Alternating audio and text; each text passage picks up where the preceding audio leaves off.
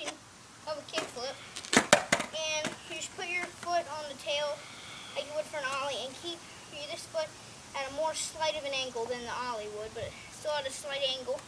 You're going to pop it and slide off to the side at this little notch where the concave starts right there.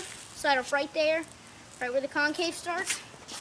And just going to flip it. And when you flip it, it'll turn all the way around. When it turns all the way around, you see black, your grip tank. You're going to land on your bolt, land straight on and right away, and the kickflip will look like this. Okay guys, thanks for watching. Comment, rate, and subscribe. Thanks.